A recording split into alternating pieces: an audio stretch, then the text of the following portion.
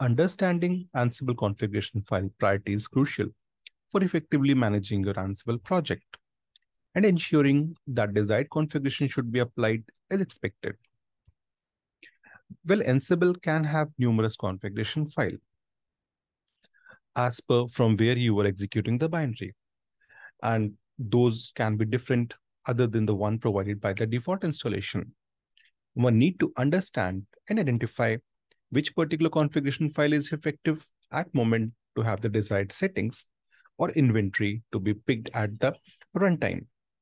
So we can try to understand that with the help of an example. So whenever Ansible is installed, it picks its configuration setting from a default file /etc/ansible.cfg.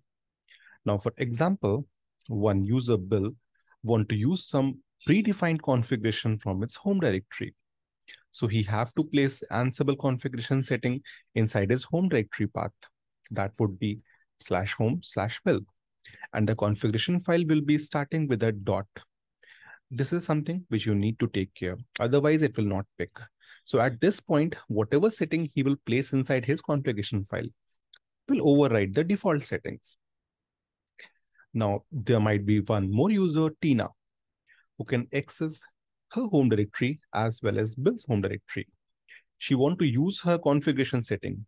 Maybe we can say for requirement of a project rather than Bill's configured one, but she don't want to disturb Bill's configuration as well. So wherever she want to work, she can create a specific configuration file, ansible.cfg there only. And the configuration setting there will override any same setting inside Bill home directory file or the default configuration file. So this is a particular example of a current working directory.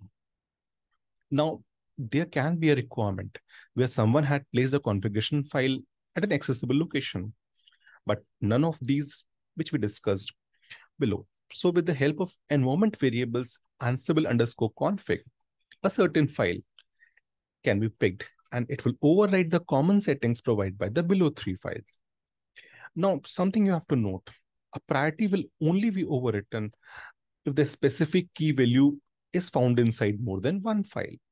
If a specific key is not present inside a file, it will try to look below files for, or in any of these below files for its value. Now, the next important question is how one can identify the configuration file settings from where it is effective in your current run. So Ansible -- version command is pretty helpful in providing it.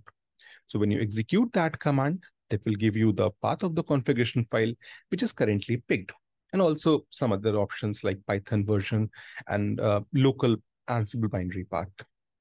Hopefully, this answered the question put forward and strengthen your concept regarding the file priority as well.